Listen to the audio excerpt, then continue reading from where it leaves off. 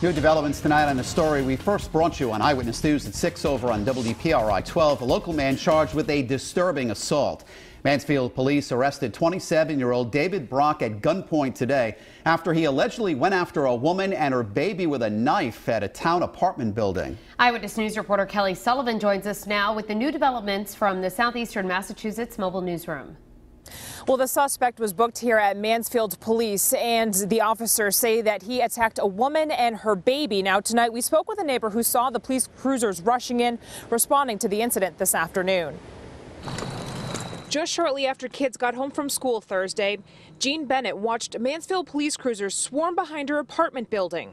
I saw like 6 cruisers. I saw them go out back, and then there were 2 police officers here, and I asked them if I could help them. And they said no, that it was the apartment in the back. Police say a woman needed help in her apartment, where 27-year-old David Brock allegedly went after her and her baby at knife point. According to police, the woman was on the phone with 911 dispatchers and moved out to the balcony with her child as Brock was still in the apartment armed with a knife. And I saw her sitting on the porch with a little girl, about 2.